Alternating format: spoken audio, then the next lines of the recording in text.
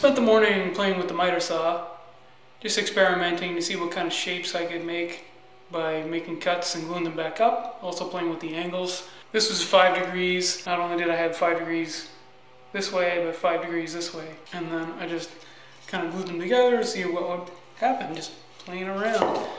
This is 10 degrees, and this one was 15 degrees. I like how this one looks a little smoother. The transition between the pieces is a little smoother.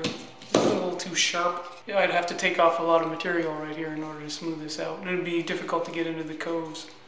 So I kind of like how these shapes turned out. I think it was a good experiment just to learn how things come together. I think if I had the angle right, I could eventually make and have it come back and loop around on itself, which would be really cool.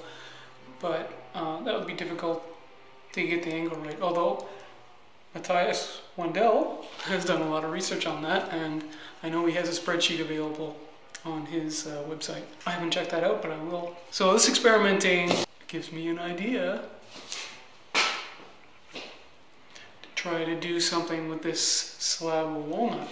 I'm going to try to make a sculpture with this, cutting it up on the miter saw and then gluing it back together tomorrow on Cammy's Garage.